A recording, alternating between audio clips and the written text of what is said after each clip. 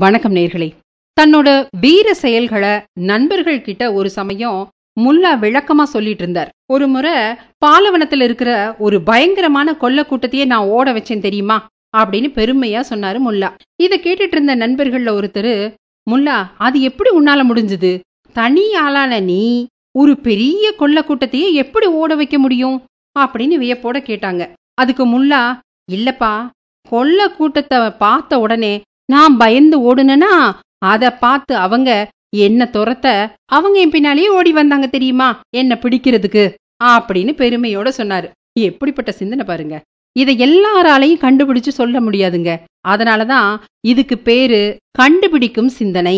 இதுல ரெண்டு பக்கமும் ஒத்து வராத நிலைமையா இருந்தாலும் அதை சரிப்படுத்துறதுக்காக சொல்லப்பட்ட சிந்தனையின் பேர்ல உருவான ஒரு கட்டுக்கதை. முல்லா விஷயத்துல ரொம்பவும் அது ரசிக்கிற மாதிரி இருந்துச்சுல்ல.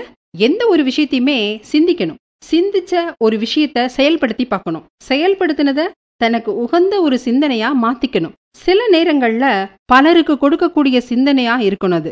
அது சாதாரணமா இல்லாம ஆக்கப்பூர்வமானதா இருக்கணும். இப்படி சொல்லிட்டே போகலாங்க.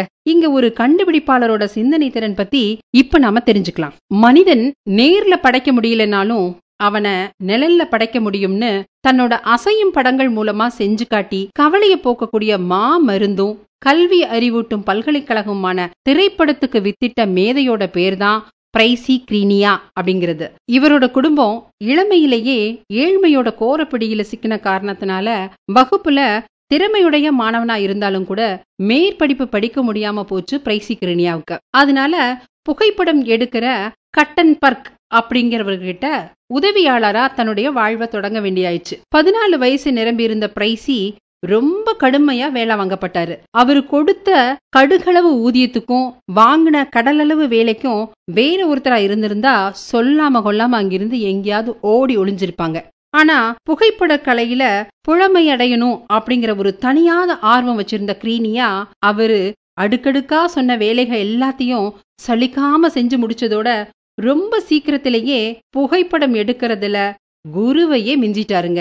இரவையும் பகலாக்கி புகைப்பட ஆராய்ச்சியில ஈடுபட்டு இருந்த அவருக்கு ஒரு நாள் எதிர்பாராத வகையில இவரோட நீண்ட நாள் ஆசை கனவான அசையும் பட ஆராய்ச்சிக்கு சாதகமான ஒரு குறிப்பு கிடைச்சது. வேகமான சுழற்சி அப்பதான் படம் அசையும் அப்படிங்கிற தத்துவத்தை வச்சுக்கிட்டு முயற்சி செஞ்சு வெற்றியும் பெற்றாரு. தன்னோட படப்பிடிப்பு கருவியில போட்டு காட்டுறதுக்கு தன்னையே படம் பிடிக்க வேண்டியதாயிருச்சு. அவரோட சலிக்காத முயற்சியும் நுண்ணிய அறிவும் செல்லுலாய்டு அப்படிங்கக்கூடிய ஒரு பொருள் ஒன்னால நீண்ட புகைப்பட சுருள் தயாரிக்கக்கூடிய ஒரு புது முறை, அதாவது படப்பிடிப்புக்கு அடிப்படையான ஒரு கச்சா பொருள் உருவாக அது அஸ்திவாரமா இருந்துச்சு.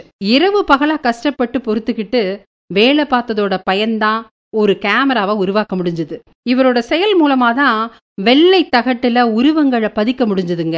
இயற்கை அழகோட வண்ணங்களையும் இனிய காட்சிகளையும் அழகான நிறங்களையும் மனித சமுதாயத்தோட அழகையும் உள்ளத்து உள்ள மாதிரியே படம் எடுத்து காட்டினாரு. இவருடைய கண்டுபிடிக்கும் சிந்தனையாலதான் கேமராங்கிற ஒரு பொருள் உருவம் பெற்றுச்சு. உண்மையான வேதாந்தம் இல்லாதத உருவாக்காது, உள்ளத நிரூபித்து உறுதி செய்யுங்கிறது இது மூலமா உங்களுக்கு புரிஞ்சிருக்கும்னு நினைக்கிறேன். பொன்னகை அணிந்தால் புன்னகை வரும். புதுக்கோட்டை ஸ்ரீ புவனேஸ்வரி தங்க நகைகள் அணிந்தால் தன்னம்பிக்கை பெருகும். ஸ்ரீ புவனேஸ்வரி தங்க மாளிகை, கீழராஜ வீதி, புதுக்கோட்டை.